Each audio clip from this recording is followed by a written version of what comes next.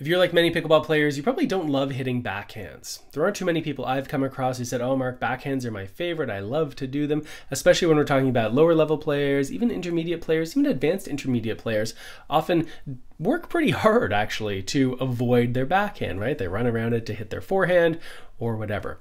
But next time you're watching advanced players play, whether this is online or in person somewhere, notice how often they choose to play backhands. And this is especially true when returning serve.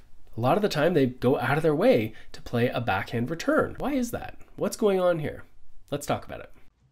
Okay, so the first thing to remember is that advanced players are lazy. They don't want to run more than they have to. Well, I'm just kidding about the lazy part. They're not lazy, of course, but why would you want to run more than you have to? If the ball comes to your backhand, you want to play a forehand, you got to run all over the court to avoid it.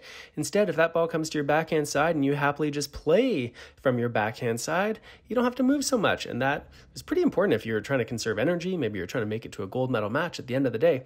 Anyway, you get the idea. So one of them is just ease of movement. You don't have to move so much. You don't put yourself as out of position going off the court. And by the way, when you're playing against other advanced players, they tend to be pretty good at aiming the ball, so getting it out toward your backhand. They're going to know that if you're going to put yourself out of position, if they just serve toward that backhand, they're often going to create an opening. So hit your backhand because it's over there. You can still keep good position in the court. Here are some nice examples of backhands, and you'll notice here that there's kind of like a little pendulum action here. All these players are right-handed, so you can see the backhand slice goes kind of like across their body as they hit. Now this tends to be a pretty comfortable motion for many players, especially if they come from other racket backgrounds where they have been hitting a ball with a backhand slice. This is a good way to put spin on the ball, and spin can be really useful when you're hitting a return of serve. Why is that? Well, if the ball is spinning, then it's a little bit tougher to hit a really precise drop. And if a player tries to play a precise drop, but there's a lot of spin, there's a better chance that the drop is hit poorly and can then be attacked.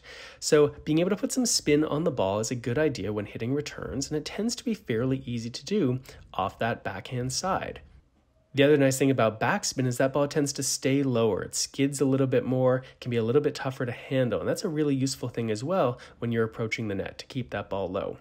So why not make your life easier? Rather than having to run yourself ragged all over the court and sometimes put yourself out of position, just learn to hit a nice, easy backhand and make your life more comfortable.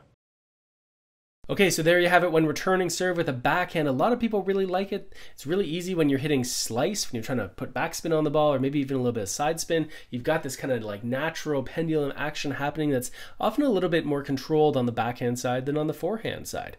So maybe this is something you can go out and practice yourself, as practice returning that backhand, use a little bit of side spin, use a little bit of backspin, see how it goes. Wouldn't it be nice to not be afraid of hitting your backhand?